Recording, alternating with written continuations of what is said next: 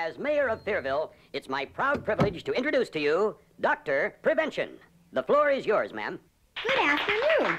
My name is Dr. Prevention. I assume all of you have heard of AIDS, but probably very few of you have had a chance to keep up with all the facts.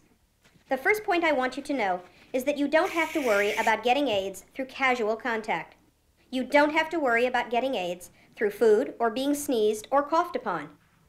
AIDS is not like the flu or common cold, so don't worry about getting AIDS from toilet seats, doorknobs, or shaking hands with someone who has AIDS. Even hugging someone who has AIDS is safe. All right, doctor.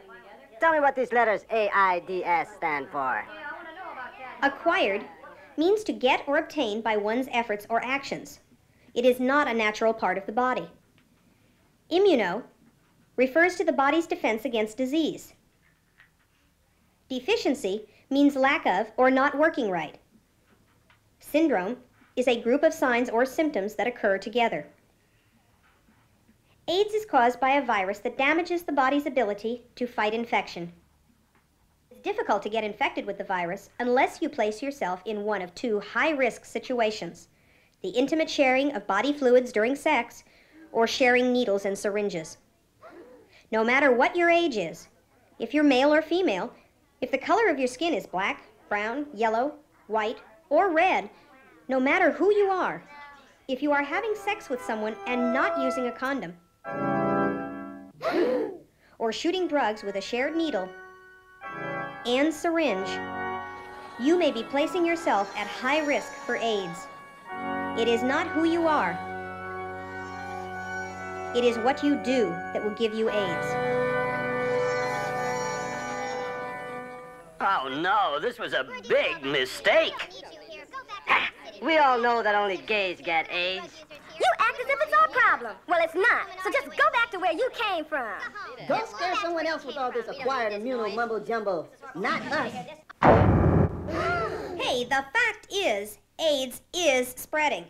It is not just a gay person's disease. It is everyone's problem.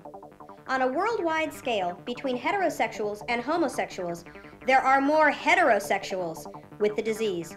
So take notice. Unless you are aware of how the virus is transmitted and take appropriate steps to avoid infection, AIDS could one day kill you. But if we're all careful, together we can stop the spread of AIDS. Education is our greatest weapon against AIDS.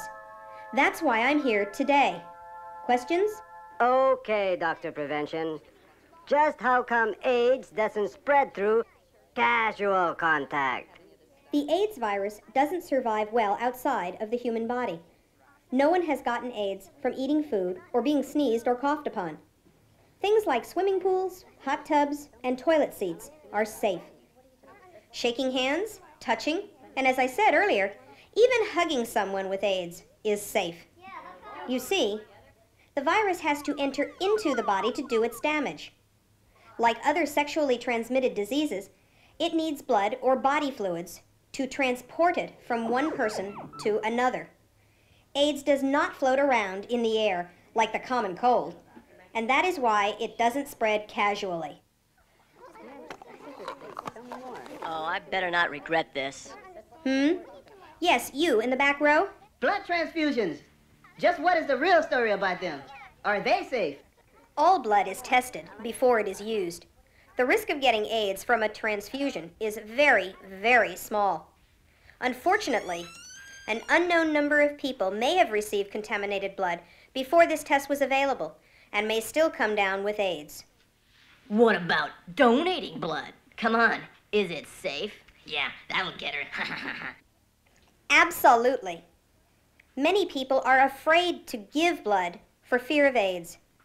Giving blood is safe and has always been safe. Everything is sterilized and used only once, and then thrown away. Blood is in great demand. If you have not engaged in high-risk behavior, please give blood. Giving blood can help save lives. Okay. Since you can't get the AIDS virus that way, how do you get it, doctor? Oh, that ought to be good. Yeah, do the hokey pokey. Okay, I'm going to talk about sex. This always upsets some people, but I want you to know that I'm only interested in stopping the spread of AIDS, not changing the morality of the world. What I say is a medical point of view. You decide what is right or wrong. There are 3 basic ways of contracting the AIDS virus. 1. Sexual contact. 2. Infected blood entering the body. 3. Infected mother transmitting the virus to her baby. First, sexual contact is a major way AIDS is spreading. It is primarily a sexually transmitted disease, like herpes, syphilis, and gonorrhea. I don't like to be the one who has to tell you this, but there is only one sure way to avoid sexual transmission of the AIDS virus. Avoid having sex.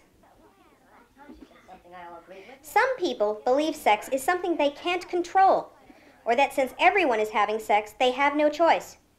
This is not true. Many times in my life, I have had to say no to people for a variety of reasons. Doing this has sometimes hurt other people's feelings, but what they wanted wasn't right for me. Saying no to them has made me feel better about myself and a stronger person. Don't let others pressure you into having sex. Do what you know is right. Obviously, avoiding sex is the safest way to avoid sexual transmission of the AIDS virus. And another thing, Bert, get rid of those dice.